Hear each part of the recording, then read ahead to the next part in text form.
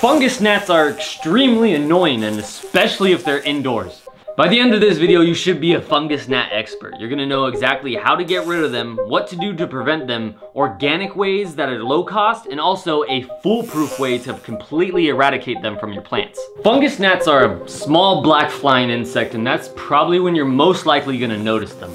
They start out as these small little larvae in your soil for about 3 to 4 days before they turn into these fully grown adult flying gnats. Did I get it?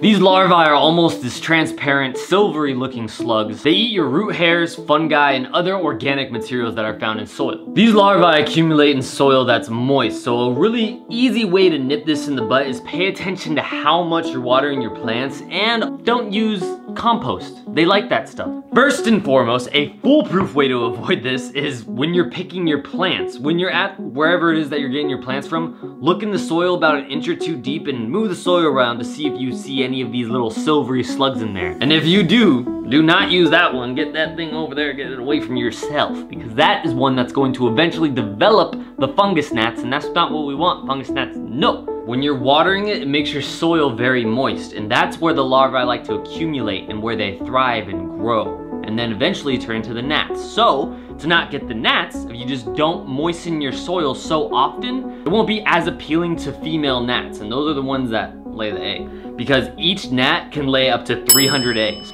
If you are overwatering your plants or watering your plants often, then your soil is more likely going to be moist for a longer period of time, and that's how the larvae begin to form in your soil. One thing that you can do to help prevent that is do not use compost in your soil for your indoor plants, because compost has a lot of the things that larvae like to eat. Another way to avoid these fungus gnats altogether is to just bottom water your plants. If you're bottom watering your indoor plants, then you're not going to get that moist soil on the top of your plants where the fungus gnats like to accumulate. When you water your plants from the bottom, your plant's roots will suck up the water, not giving the top few inches of soil a chance to get moist. If that topsoil isn't moist, then you're not gonna be able to develop these little slugs that eventually turn into the fungus gnats. Some signs that you might be having a fungal gnat problem: subtle wilting, a loss of vigor, poor growth and or yellowing. And if you have a very bad infestation of fungal gnats, then you might lose a portion of your plant, or your plant might just get injured really easily, which also isn't great because you ain't gonna be running around putting band-aids on all your plants. When you are potting your indoor plants, make sure to avoid any organic materials that hold water, such as peat moss or anything of that nature, because these materials encourage egg laying, and eggs turn into slugs, turn into fungus gnats. Where'd my fly swatter go? Well, let's say it's already too late. You have fungus gnats flying around, and you have larvae in your soil. Well, that's annoying, but there are things that you can do to get rid of them. In this case, something that'll help isn't this fly swatter, but waiting until there's at least 2 inches of dry soil in between each watering. Giving your soil this time to dry up will make it more likely that there won't be egg-laying females in your soil. You can also sprinkle a little bit of mosquito bits into your soil. You can sprinkle some of these bad boys onto your soil, and then the way that they work is they activate while you water them. After you water them, the biological makeup of these gets soaked into your soil, and it kills the larvae without damaging the rest of your plant.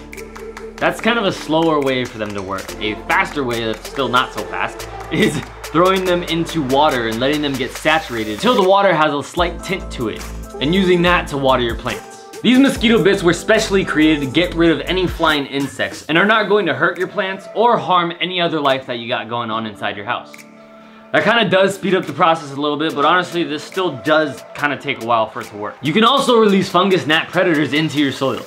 Like a little bug, it's like a little bug. These are tiny but effective killers of fungus gnats and other harmful slugs to your soil. Try and release 10,000 predators per 200 to 1,000 square feet, depending on the level of pest infestation you got. This beneficial insect prowls the soil, attacking the larvae and feeding on their contents. After you release them into your plants, it does very slowly but steadily get rid of the fungus gnat problem that you have. That's not really an instant solution, but it's a solution that you could use. Another low-cost option would be to put a little soapy tray of water in or around your plant, because these bugs aren't smart enough to not drown in the soapy water. So although that will help, it's not gonna be an overnight solution either. So another option would be to get this yellow sticky piece of paper. It's literally just a piece of paper that's yellow and is sticky.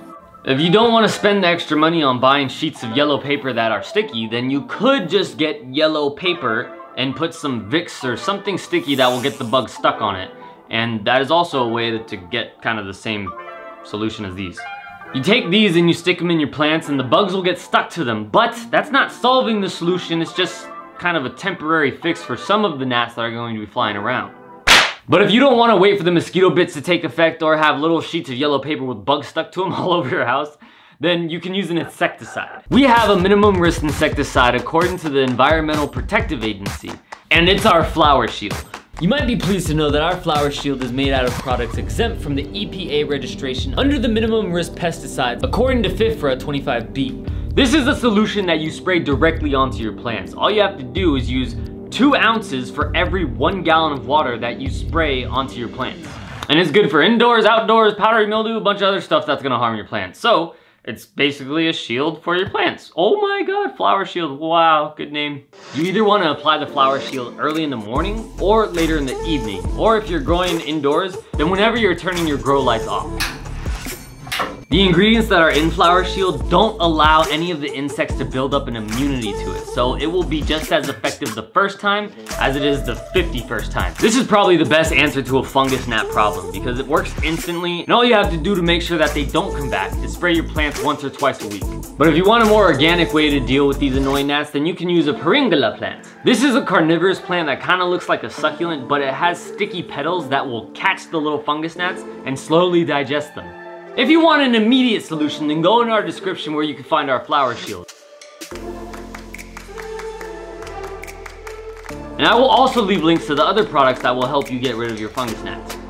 Not as fast, but they still work. Do me a huge favor and water that subscribe button so we can grow together.